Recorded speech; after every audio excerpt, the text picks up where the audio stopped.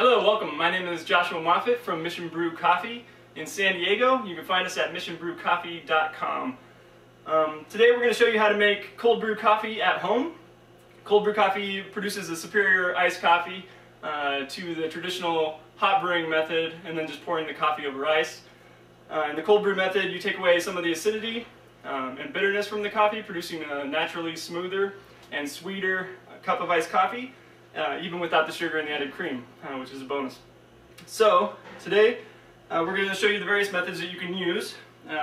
You can purchase cold brew home brewing systems such as the Toddy or the Hario, or if you have a French press at home, you can use that for your cold brew method as well. Or if you just have a couple of pitchers at home, you can also just use those. Make yourself a pitcher of cold brew and it could last you all week. So first, we also recommend that you always use freshly roasted and freshly ground beans.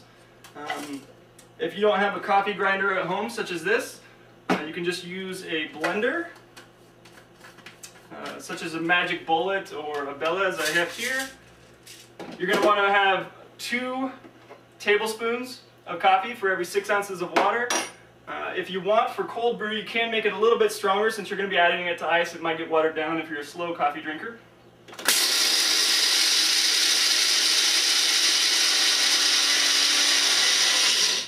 You're going to blend those up. For French press, you're going to want a little bit coarser ground. If you're using a paper filter like we're going to use for the pitchers, then you can do a little bit finer ground.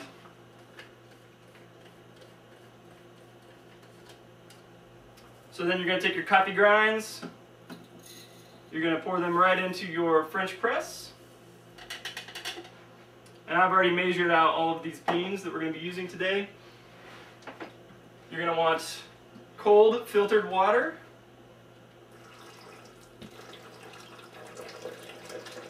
And then as you pour the water over the grinds, just make sure that you get them completely saturated so that the water is able to extract all the flavors from the beans.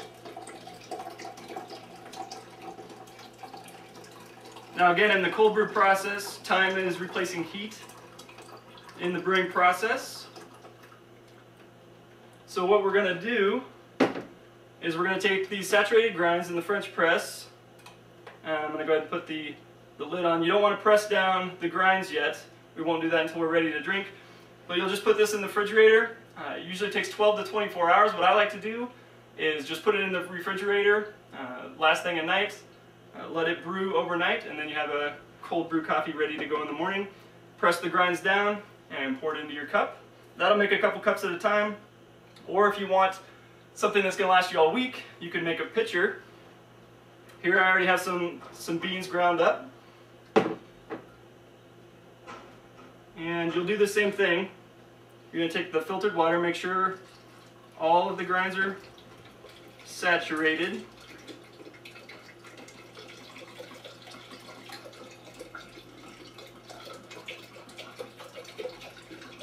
Now today I'm brewing the Ethiopian Yirgacheffe. It's a little bit lighter roast. If you like to add a lot of sugar or cream to your cold brew coffee, which as I stated earlier isn't really necessary, but if you like it anyway, you might want to consider using a darker roast that might maintain a little bit more of the coffee flavor. Here I only put enough grinds in to make about a half a pitcher. And the same thing, you're just going to let those grinds sit in the water, put it in your fridge overnight. And I already have a pitcher that has been brewing overnight. And I actually prefer this method, using the paper filter. I think it makes a cleaner and smoother cup of coffee. You don't get any leftover grinds in it.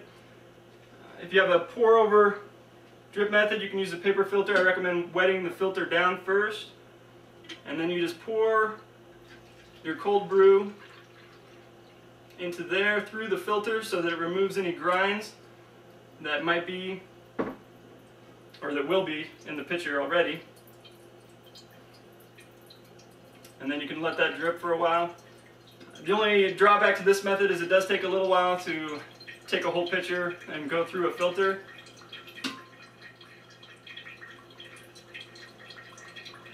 And then if you don't have a pour over, you can simply use a filter with like a meat strainer, and then just put the filter right on the meat strainer, and you can pour the coffee right through that as well.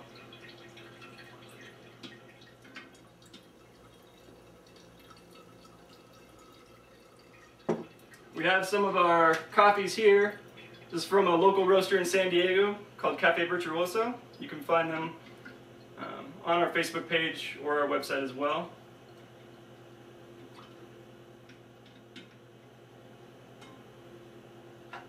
Another thing you can do with cold brew is you can actually make ice cubes out of it. If you don't like your cold brew coffee being watered down at all. Again, this method works the same. Goes right through the paper filter and the strainer, and your result is cold brew coffee at the bottom of your pitcher. This method does take a while, but it produces a whole pitcher that can last you all week. And the nice advantage is that as you leave the cold brew in the refrigerator overnight, you have coffee ready to go the next morning.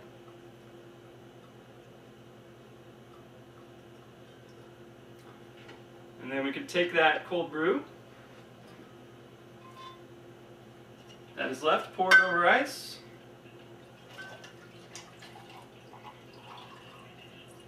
I prefer not adding any sugar or cream, just drinking regular black cold brew coffee. Nice and smooth and naturally sweet. If you want to add milk, or like I have here, coconut milk, almond milk, soy milk, you can taste your flavor. It kind of makes a nice presentation in the glass, and also tastes great as well. So enjoy your cold brew coffee. Again, you can find us at missionbrewcoffee.com. Thank you.